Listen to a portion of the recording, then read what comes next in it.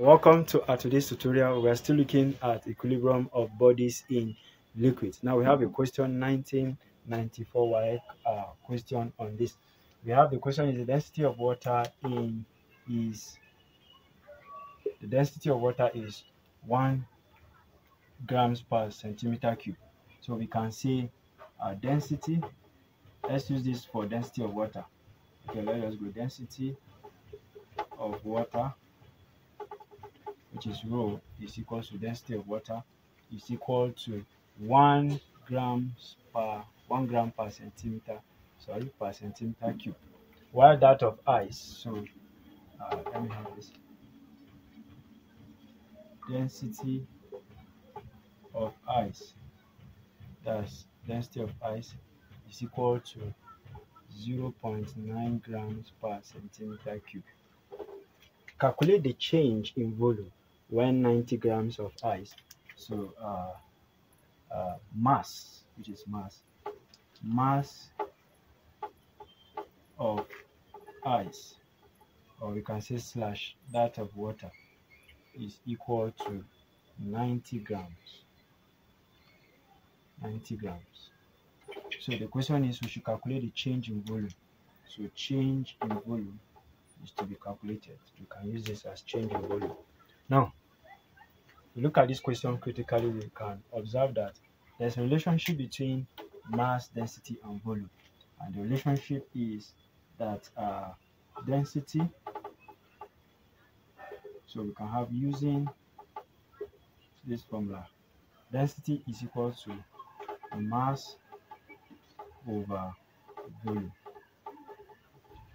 That's the same thing as m over v. So if you have this, and if you're looking for volume, is going to be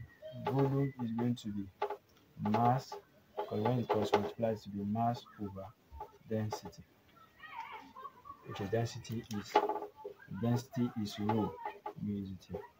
So the formula is going to be mass, volume is going to be mass over our density. Now, so what we're going to do, we're going to look for the volume of each of this. We're going to look for the volume of water, we look for the volume of ice, because these are the two substances that we have here. So let's start with the first one, so that after getting that, we'll find the change. The change is subtraction. So we're going to have volume of water. The volume of water is equal to mass of water over density of water, which is equal to, now the volume of water is density of water, which is this, the density of ice is this, mass of this is this. So we have mass of water, we have the same thing. The mass of water and that of ice, they are the same from the question. We take them as the same. Mass of ice is completely melted.